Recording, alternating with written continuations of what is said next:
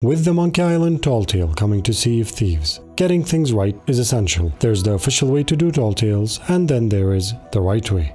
Don't worry, if you still need to attempt Tall Tales, this will be spoiler-free. But let's say you play them the way Sea of Thieves intended. You will be disappointed, and I'll tell you why, with an additional tip at the end of the video that will allow you to get the Gold Hoarder Curse and all Tall Tale cosmetics without having to do everything 5 times. If you join my Patreon, it will help me a lot and you will get awesome perks, including my behind-the-scenes tomato farm. Special thanks to my Patreon supporters. Phuzzy here, sit back, relax, and enjoy.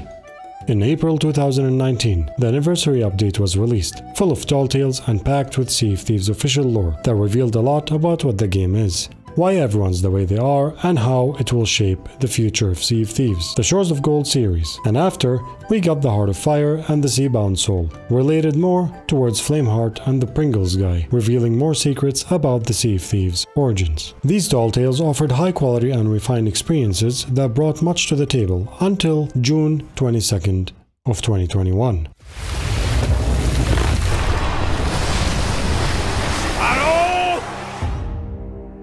When Rare decided to drop the bomb that messed up the timeline of how events are aligned so they could promote Jack Sparrow. Now, that update brought a lot of players to Sea of Thieves, and us content creators, we couldn't be happier. Numbers mean awesome. But with that aside, this caused a significant after effect in the game itself that left players confused. Why, what, where, and what the heck is happening here? As a new player, you want to open Tall Tales, and the first thing you see slapped in your face is Jack Sparrow in the menu. Of course, that's how it is now. Maybe it will change when Monkey Island arrives on July 20th. Regardless, once you log into the game and open Tall Tales, you see that Jack Sparrow, the Pirate's Life series, of 5 Tall Tales starting at number 1 in the menu, before Shores of Gold. And for Pirate's Life, every Tall Tale is nicely aligned on every single outpost of the game by the Outcast, and you can go straight to them and start whichever one you want of the series at any time. However, for the Shores of Gold, each Tall Tale requires you to travel somewhere on the map to start that, except the first one, the Shroud Breaker. So players are more likely to start Pirate's Life before Shores of Gold. It's everywhere and easier to access. Now you might ask, what's the problem with that?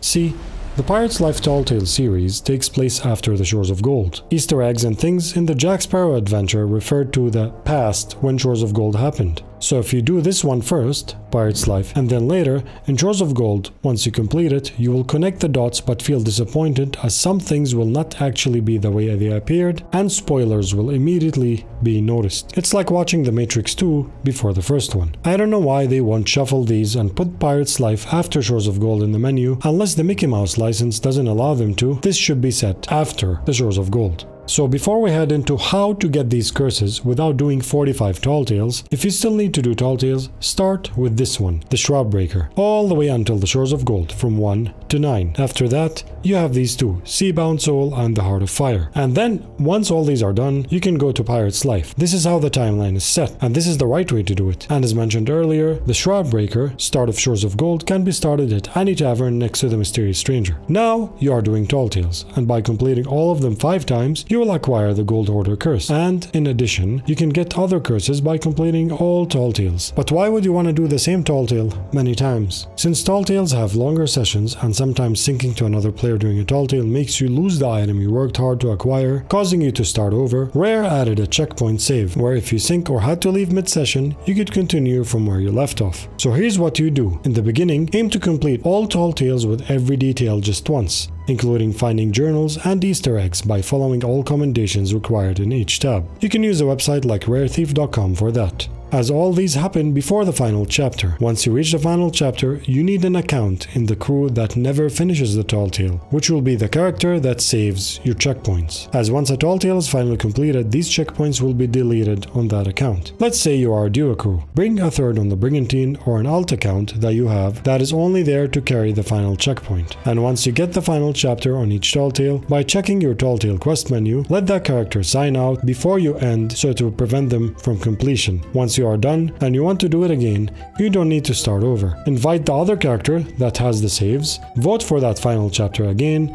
and boom, you can complete only that final step in a matter of minutes, without starting over 4 more times to max all commendations for each Tall Tale. and this way you have acquired all curses and cosmetics they provide. Some kind players would drop you a final chapter save for any tall tales if you want in my Discord. I hope this video helps value your time in the seas and not waste it on marketing nonsense.